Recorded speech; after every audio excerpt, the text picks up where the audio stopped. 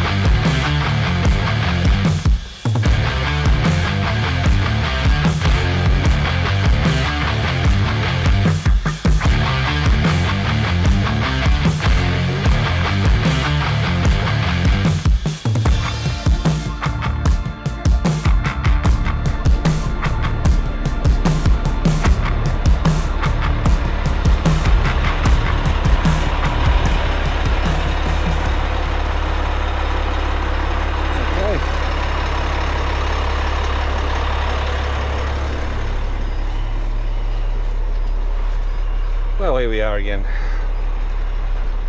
The splitter can be done at any time. Most of the time behind the visors are the shift patterns and details about pre-selecting in the 18 speed. So coming back to the actual gear stick itself, my other video before this one showed me just taking my foot off the accelerator and back on the accelerator again, and the gearbox was able to make the split smoothly. This one doesn't. This one prefers to have the gear stick movement. So again, if we were unsplit, as I say, the engine's off at the moment, but if we were unsplit, we wanted to split this gear, we just split and come straight back into the same slot, and it'll work every time. You can downshift and upshift in the split position. So if I wanted to not unsplit this gear, if I wanted to just change a whole gear in the split position, which is forward, and that's easy peasy. If I want to downshift in this gear, so I just wanted to downshift in this gear, I'd go straight back in. If I wanted to upshift, straight back in. So it's a case of when I pull this gear lever into neutral and apply the clutch again and put it in gear, I've taken the load off the gearbox, which allows the splitter in the gearbox to make its mesh, and it's changed nice and smoothly.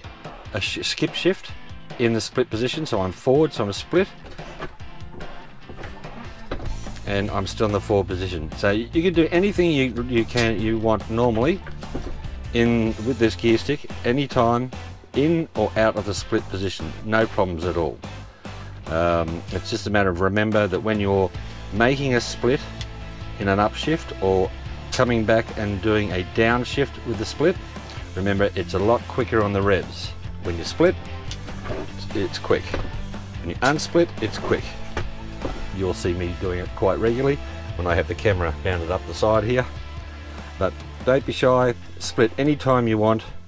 It's very helpful if you just want that little bit of speed to get up a hill and you just want just that little bit of extra revs. You know, if I wanted to downshift here, I'd just straight back in and I'd pick up another 250-ish revs, and that would be all that I need.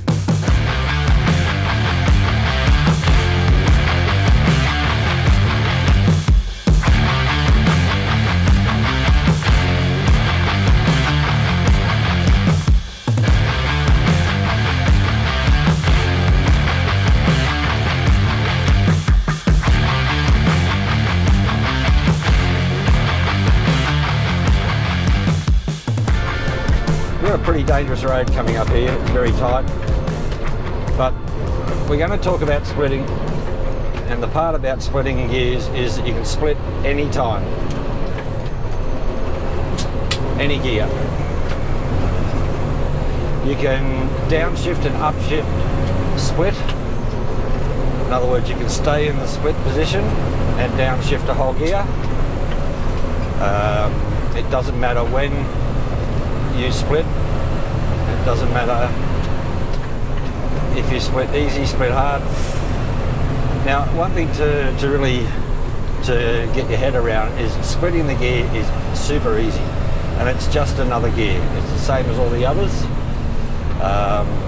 When you're moving the gear stick, which I like to call a whole gear. I'm just going to turn my headlights on here, and because I know that the road's tight. So you can upshift or downshift whilst you're in the split gear. So at the moment I'm split now, and I'm going to change a whole gear split. And it's the same delay as I said in my previous video. It's the same delay. When you change a whole gear, whether it's in the split position or the back position, it doesn't matter. It's still a split gear, it's still a whole change, it's still around the 400 revs drop. Now I've got no load on as I showed you before, but I'm going to simulate, because this road is quite rocky, and it's quite hilly, and it's quite tight. So I'm going to have to slow down for some corners to make sure that my trailer doesn't cross the road too much, because there's not a lot of room for other people on this road, 2 people to pass, especially a semi-trailer. So we've got the engine brakes on, we're in the split position. I'm going to go down a gear in the split position, and it really is quite easy. Don't be afraid of the split gear. That's the only thing that makes an 18 speed an 18 speed. It is the ability to split each gear. Now I'm going to unsplit and change, so that's a half gear. Unsplit and move is a half. Just slow down a bit more here because it is tight. I'll just go around the corner and try and look as far ahead. Okay, so let's say I just want to go down a half gear. I'm in the back position, forward gear. So if I split and come back, it's just a half gear downshift. And that might be handy if you're just about to get to a pinch of a hill and you're trying to get over it and haven't quite got enough momentum, and you just need that little half gear just to get you to climb over the hill. It's perfect. I tend not to use the splitter much when I'm empty, and I tend not to use the splitter pretty much at all in the bottom box, in the low range with the front lever in the down position. I tend not to use the splitter at all unless I'm on a really, really steep hill and I'm fully loaded and I really need every gear I can get. I will use it then. So under engine braking now, with my foot on the brake a little bit, I'm in the forward position, so I'm split, and that's just enough to arrest my speed, so I can just slowly go around these corners. Got a tractor in front of me, he's turning off, which was nice of him. I'll give him a little toot and say thanks. And we'll continue on. Now, if you were to ask me, hey Jace, what gear are you in? Bugger if I know. The actual number of the gear I don't know half the time. And really it is irrelevant what number gear I'm in. What I need to know is, by feeling by my pants in the seat on my bottom, I can feel if I'm losing speed and I'm going to need to downshift, or if I'm gaining speed and I need to upshift. By putting my finger on the splitter, not even looking at it, I can feel a groove at the back. So that way I know that it's in the forward position, I know that it's in a split gear. So let's say that, you know, I'm losing speed and trying to get over a hill and I'm heavy and the motor's just not got enough to get me over. I'll know that I can come back and give it a little rev, and that will be a downshift half gear or a downshift unsplit. So I'll do that in a second. I'm coming into a corner here, and you'll notice that I come out of the gear and then straight back into the same slot that I was in before. I don't know whether Eaton Fuller recommend that be the method you use. The other truck that I was driving at the time was quite happy for me just to take my foot off the accelerator and place my foot back on the accelerator. Whoa!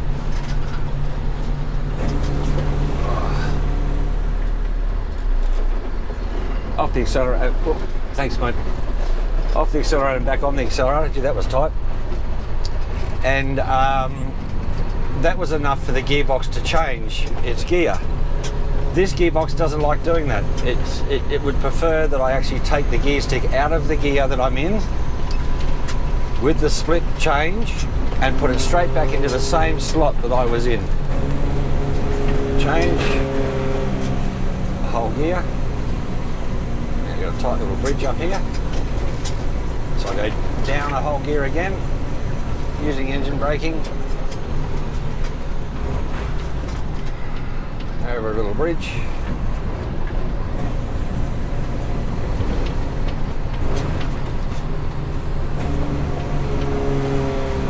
Down some corners.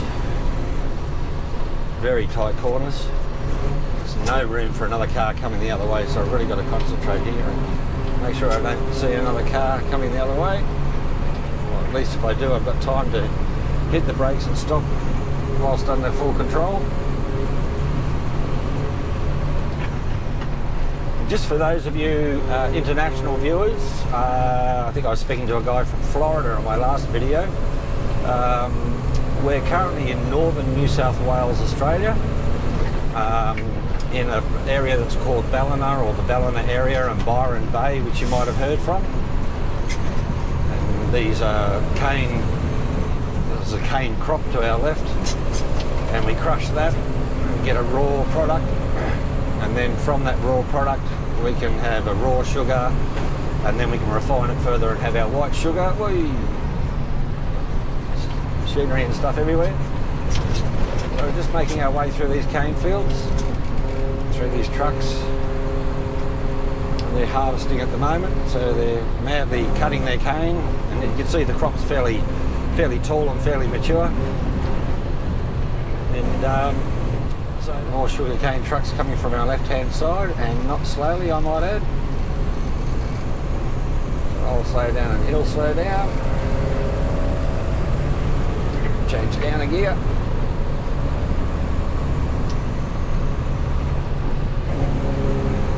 So that's just a quick introduction to the little hinterland of Byron Bay and Ballina area in northern New South Wales, Australia. In the next video, we want to take you for a little tour around our oversized extendable trailer, which is used for our long loads. It has a single cylinder diesel motor that drives a hydraulic ram that steers the rear triaxle group axle. We use this predominantly for all our long loads, and it has a remote control, which is very handy to have. You can either use it in a car following the truck making wide radius turns, or we can use it as we reverse into tight areas, as you see here. This is the boss doing a left and a right hand turn as we're reversing in a 30-meter load. Very helpful, and this video should be pretty entertaining. So thank you very much for stopping by. Welcome to any new viewers, and please like and subscribe to help me make more.